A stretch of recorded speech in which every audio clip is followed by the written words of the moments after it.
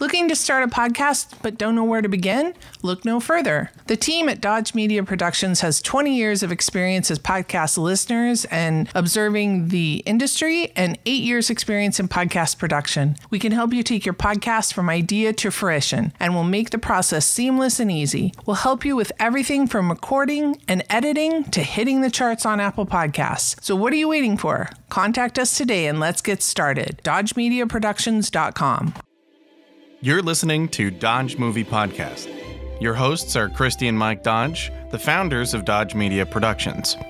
We produce films and podcasts, so this is a podcast about films.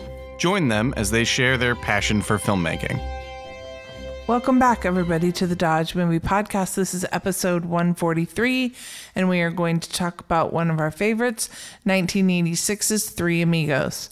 We watched this on Amazon. We did have to pay $3.89 to rent it, and it was well worth it. We probably own this, but we sadly don't own a DVD player. So this film was directed by John Landis, who also did Animal House in 78, Blues Brothers in 80, and Into the Night, like we mentioned, in June or July. I can't remember. Let's see. It was June. In 85, he did Into the Night.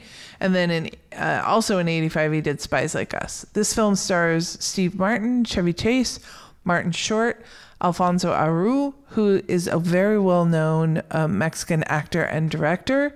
He played El Guapo. Tony Plant played Jefe. John Lovitz and Joe Mantegna. Oh, how do you say his name? Mantegna is in this, as well as Phil Hartman. The DP for this film is Ronald Brownie. He did 65 episodes of the television show Mission Impossible. Whoa. And also, he did 17 episodes of The $6 Million Man, 178 episodes of Coach, 51 episodes of Third Rock from the Sun, and 200 episodes of That 70s Show. So very big in episodic television.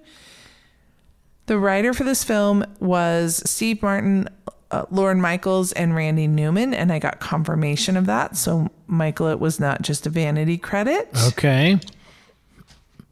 And it's the only film that Randy Newman was ever credited on. As a writer? Yes. Same with Lorne, right? This is his sole writing credit? Correct. He's written other television specials, but this was the only film. The synopsis for this film is 3 actors accept an invitation to a Mexican village to perform their on-screen bandit fighter roles, unaware that it is the real thing. I think I only have one tagline for you. Okay. They're down on their luck and up to their necks in senoritas, margaritas, banditos, and bullets. Well, that's a pretty succinct description of the film. I'm okay with that. According to Lorne Michaels, Steve Martin approached him with the idea for the film and asked him to co-write it with him. Steve Martin originally had a working title of Three Caballeros, like the Disney movie, but then they had to change it to the Three Amigos. To avoid copyright problems, presumably. Mm-hmm. And this one had a lot of casting issues. Originally, Dan Aykroyd and John Belushi were going to star with Steve Martin, and so they had trouble. They went through quite a few different... At one point, Robin Williams was going to be the character, or one of the characters. I think he was going to play the Ned Niederlander, maybe, but I could have that. Oh, no. He was going to play the Chevy Chase character and Dusty Bottoms, and Ned was going to be Rick Moranis. Okay, that makes a little more sense, but I have to say that I can't see Ned Niederlander as anybody but Martin Short. I know. This was his first film, which is really exciting for him. Mm-hmm. And unfortunately, John Landis the trial had ended, that we mentioned when we were talking about Into the Night, the Twilight Zone tragedy. The trial had ended, but it was kind of going on, during the editing.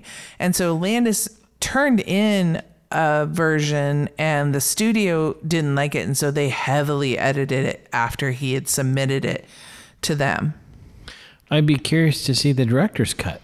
I believe it was the 30-year anniversary, on the DVD under the deleted scenes, there is a scene with none other than Fran Drescher, who was completely cut from the film because her character really didn't need to be there. And I did find the clip on YouTube. I'll put a link to it in the show notes.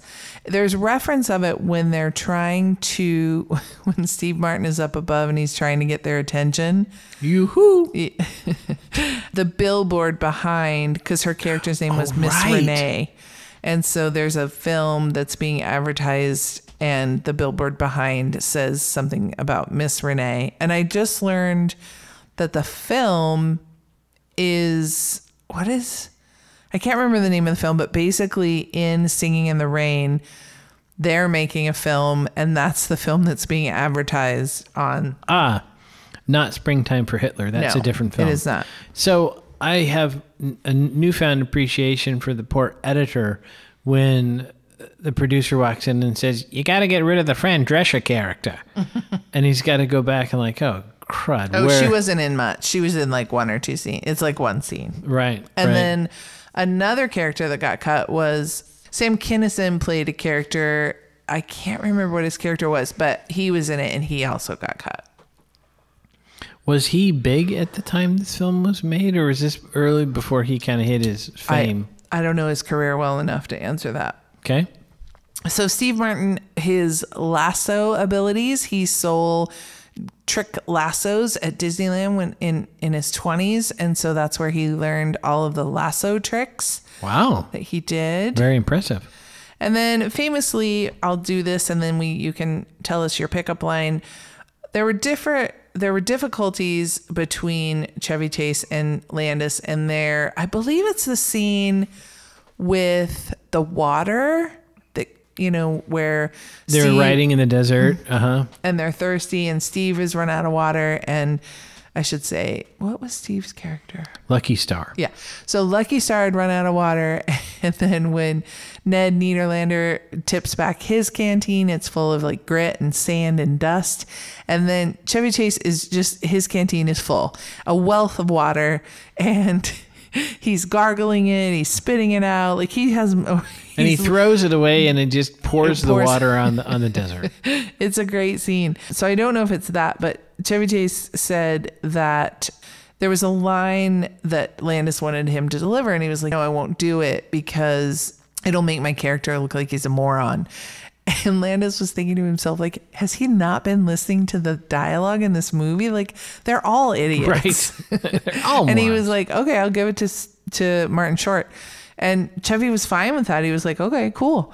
And Martin was happy to deliver the line. So it's like Landis, it's his favorite part of the whole film is that interaction with Chevy Chase.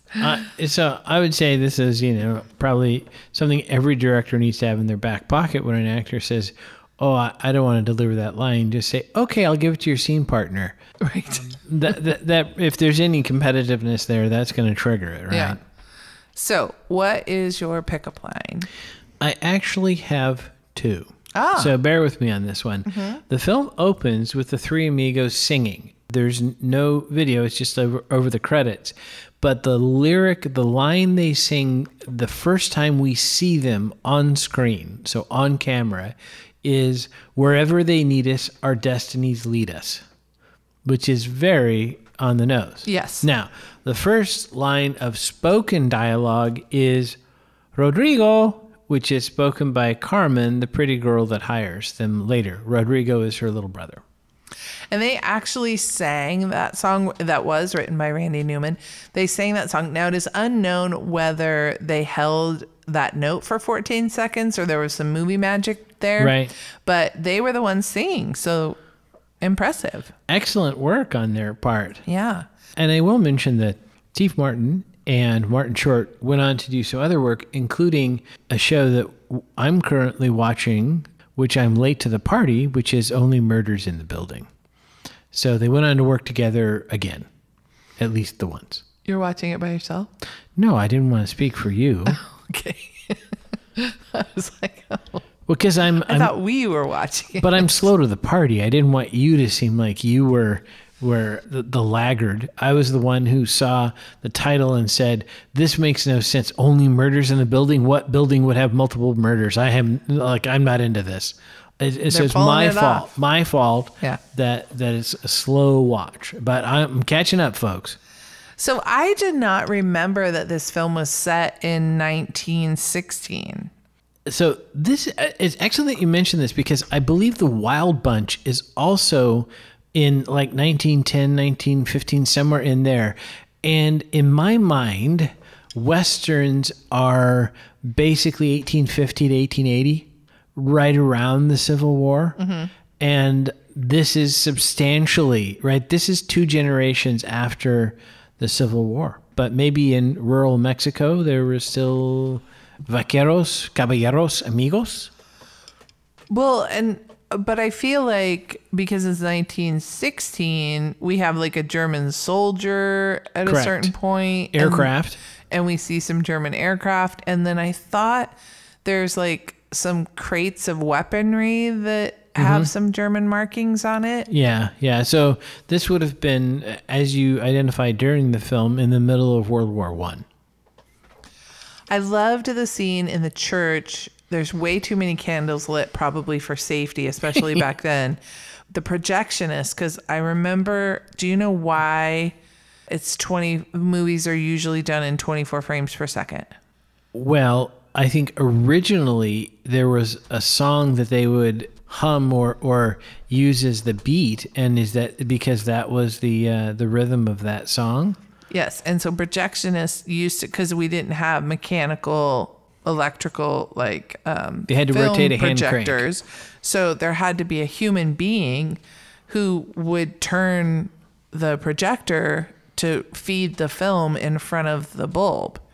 And so in this, I forgot this part, but I see this guy and I was like, oh my gosh, there it is. It was just very cool to see that, the projectionist. And that's why some movies, they would look like they were walking really fast, because a human being can't keep a steady 24 frames per second like modern cameras can. I think camera operators, that was a point of pride, that they could maintain a consistent rotational speed. Yeah. Right? But then obviously you could do faster, slower based on the crank speed when you're shooting it, right? Mm-hmm. Because it was the same basic mechanism, whether you were taking the original exposures or you were projecting them. Right. And I'll just skip ahead for this part. At the very beginning, so that we meet the 3 amigos, and that's where the audience learns that they are film actors instead of actual, caballeros. And the actors wore the actual lead-based makeup that they used to wear back in the silent era at their own peril.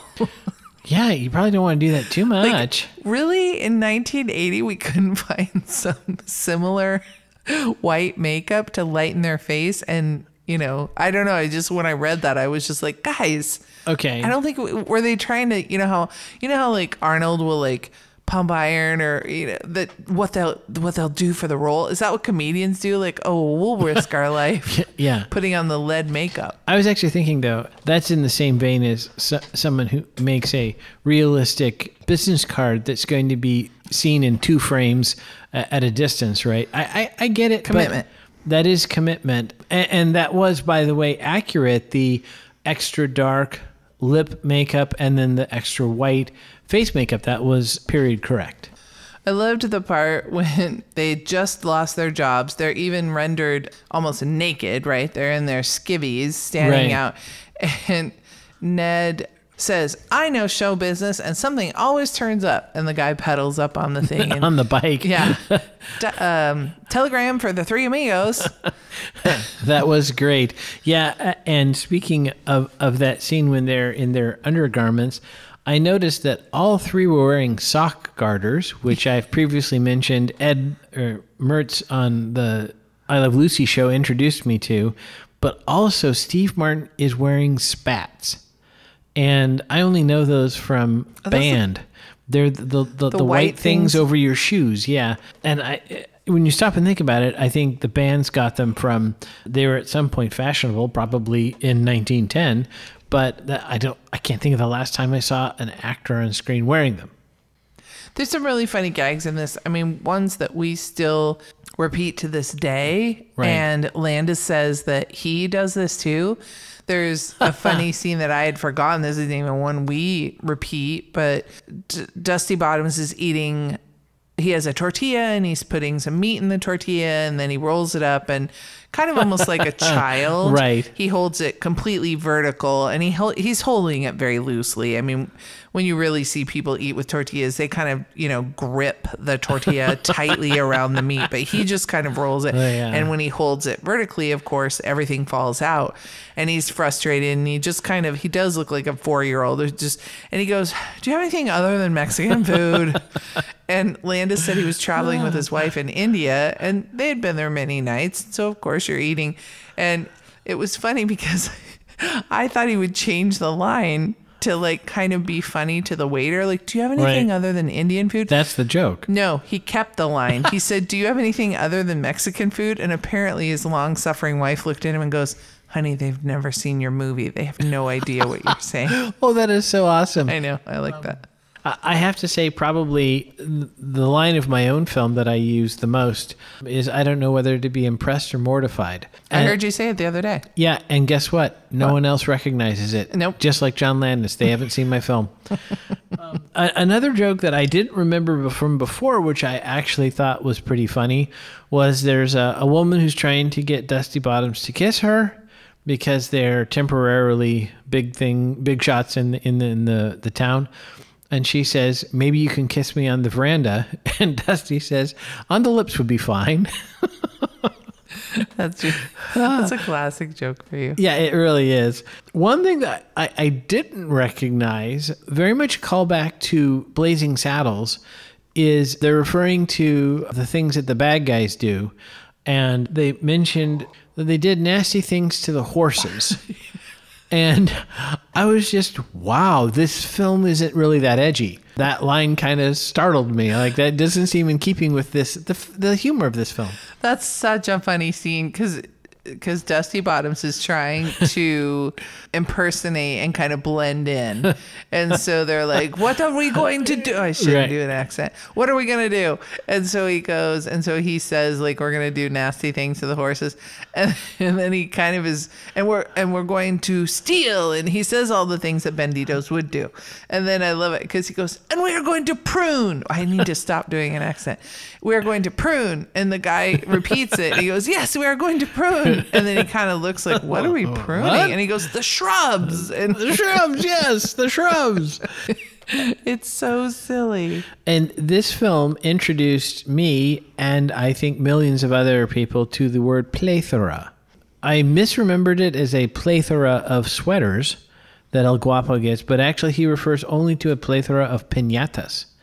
But this was so popular at the time that non-film nerds would quote plethora. So this did have a big impact, I think, on pop culture of the day.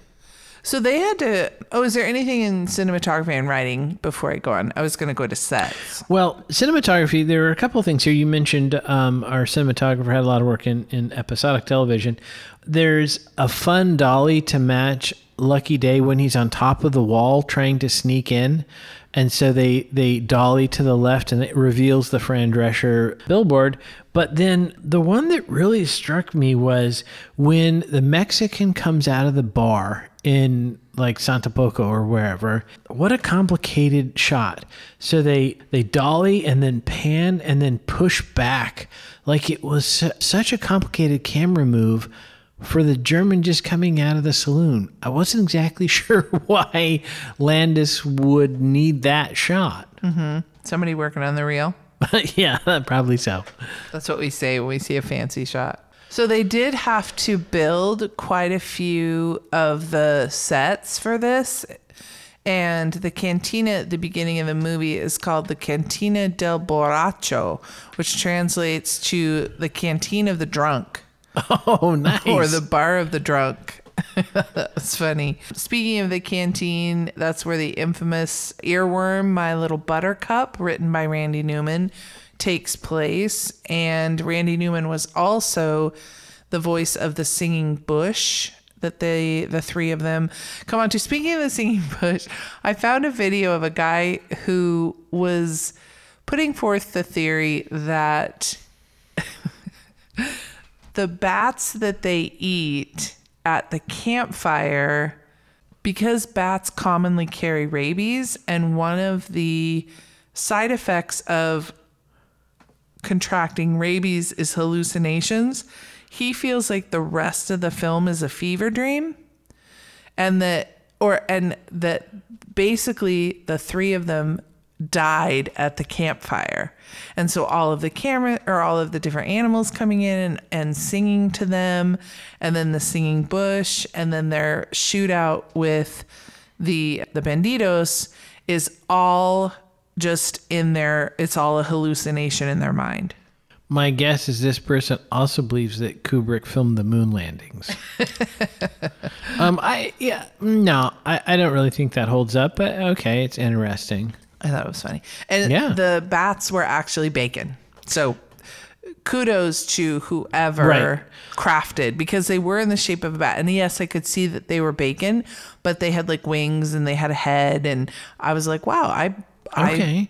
Well, Halloween upcoming, maybe some weekend I need to see if I can make bacon bats. Sure. Speaking of food and this film, I did wonder if the scene we talked about earlier where Ned Niederlander's canteen had only dust in it, it looked to me like perhaps that was just cocoa powder, which would be tastier than sand for Martin. Yeah, I did wonder, watching a clip getting ready for today's recording, I did wonder if it was a little like cinnamon sugar with some cocoa powder thrown in. Yeah, looked good. And speaking though of props, I thought this was a hilarious sight gag in the, I think it's in the silent film, when they're paid money. They're paid a bunch of pesos, but it's in a bag with a dollar sign on it. Yeah. So not only is it the classic bit of putting the dollar sign on the bag of money so that the viewer knows it's got money, but it's got the wrong currency. The scene that I spoke about before around the campfire, where they sing Blue Shadows to Martin Short's character, was inspired by the live action opening of Pecos Bill, the segment of Disney's Melody Time, where they also sing a song called Blue Shadows while a group of animals watch. Steve Martin was a huge fan of Pecos Bill. Is that a TV show? Or was it a Disney little Oh, I think it might have been a Disney animated. I don't want to say a short, but kind of like, Yeah. Sometimes before the longer movies, they would maybe have a shorter movie. Right. And unfortunately, Steve Martin got tinnitus after spending so much time around the prop guns after this film. Wow. So that answers the question of whether they use squibs or blanks.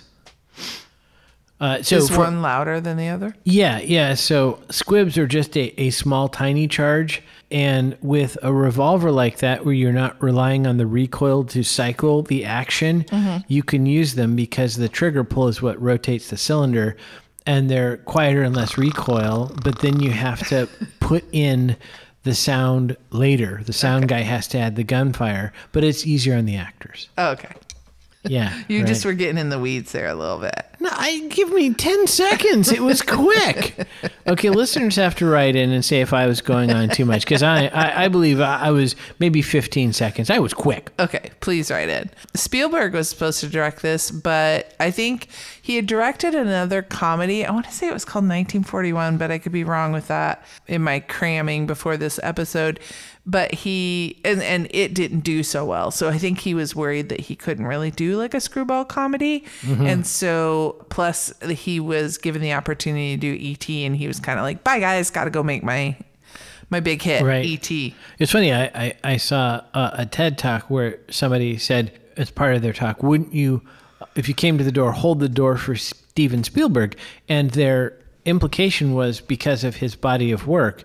And I would hold the door, but I'm just a nice person in general. I'd hold the door for anybody, even though I do respect his body of work. Was there any head trauma in this film? I presume that every single one of the bad guys that gets shot and either falls off of a roof or through a railing, that when they landed, there was some head trauma. I'm going to go ahead and assume that. Lucky must have hit his head when he was shot off his horse. And there's a scene where I paused and went back. I think there was an accidental running over of a stunt person. There were two horses that were crossing in opposite directions, And the stunt guy moved to get out of the first horse, which was further back from the camera, and appears to just step right in front of the other horse and gets obliterated. I mean, this horse's chest knocks him out of frame. I'm going to say head trauma. And then Dusty throws a rock as a diversion, and it hits the guard in the head, who falls for probably second head trauma. Carmen whacks the sleeping guard in the head with the pistol butt, which is actually pretty dangerous.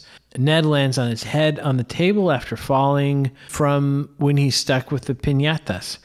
And El Guapo just says, "Are gringos falling from the sky?" And Ned does, in fact, fall from the sky.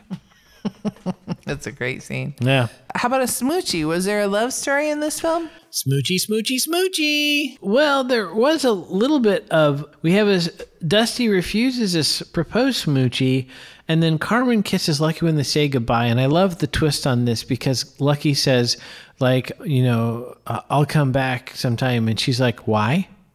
Yeah. And I just love that whole, no, okay, you're good. Okay, bye-bye. That was one of Steve Martin's. His favorite joke in the whole movie was written by, I believe, Lauren.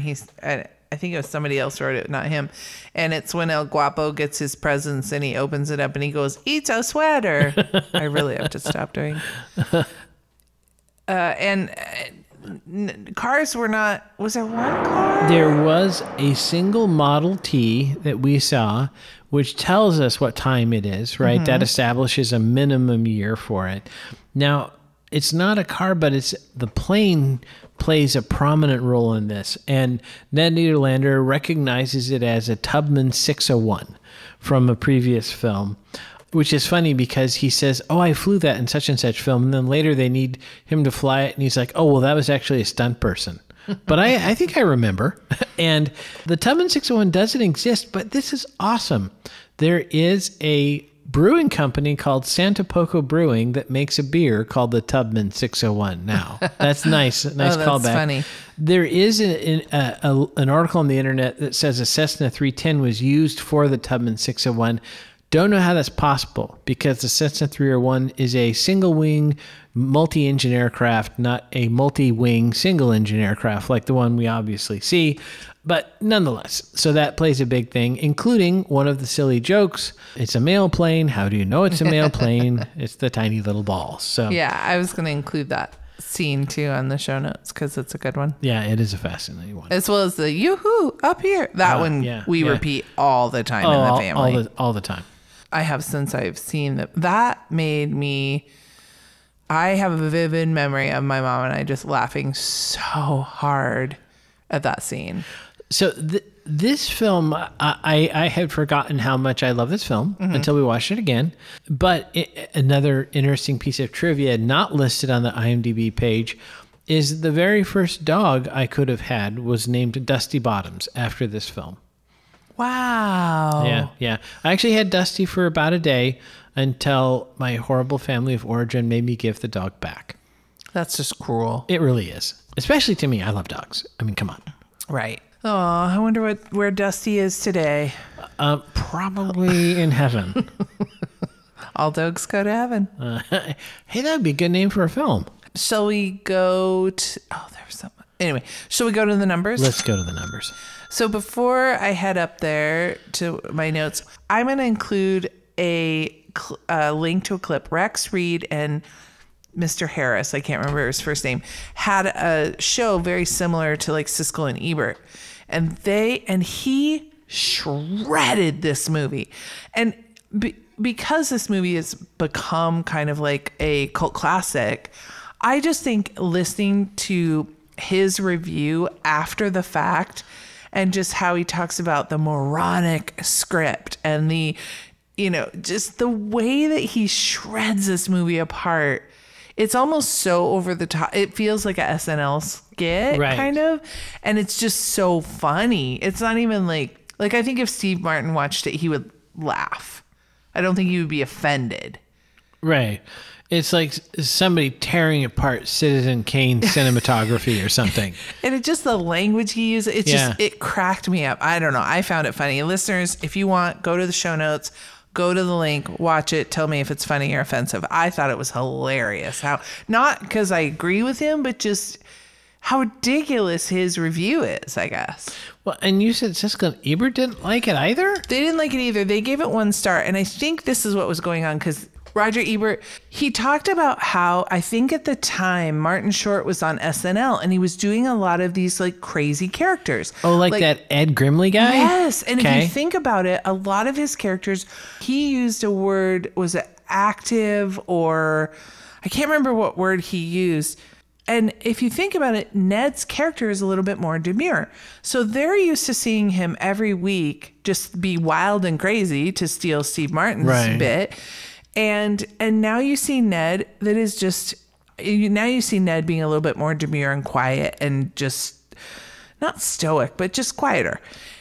And I wonder, now that you see his body of work, that's just Martin Short. Like he can play funny and quiet. Right. You know, like his character on Oliver Murders. Putnam. Yeah, he's not very, he's a still, physically still, and he has funny lines, which he delivers, but it's not the physical comedy, the broad comedy. Right. And so I think that, and I felt like they almost like took this too seriously. Like, really, guys? Yes, that would be a problem if you take this film serious. Like, this is totally a movie to get stoned, eat a pizza, and just watch. Like, it's just a fun movie. It's just silly. It's right. And so, I don't know. I was surprised. But this one has come to become like a cult classic. I mean, tons of people love this movie. Okay.